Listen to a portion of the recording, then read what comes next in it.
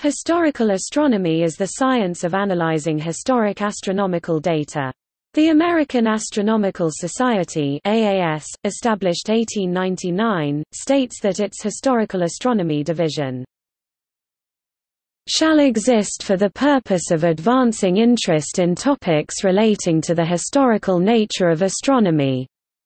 By historical astronomy we include the history of astronomy, what has come to be known as archaeoastronomy, and the application of historical records to modern astrophysical problems. 1. Historical and ancient observations are used to track theoretically long-term trends, such as eclipse patterns and the velocity of nebular clouds. 2. Conversely, utilizing known and well-documented phenomenological activity, historical astronomers apply computer models to verify the validity of ancient observations, as well as dating such observations and documents which would otherwise be unknown.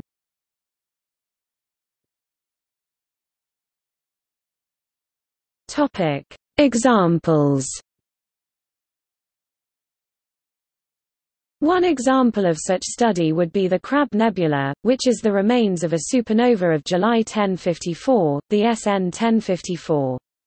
During the Northern Song dynasty in China, a historical astronomical record was written, which lists unusual phenomena observed in the night sky.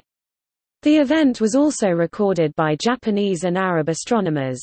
Scholars often associate this with the formation of the Crab Nebula. 3.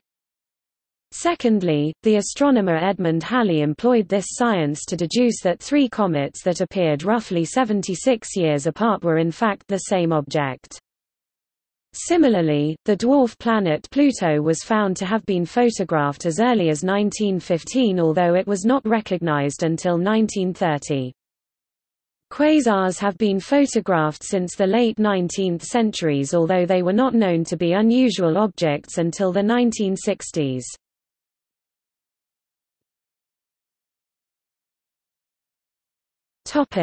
See also: Astronomical chronology, Cultural astronomy, History of astronomy, Archaeoastronomy, History of astronomical interferometry. F. Richard Stevenson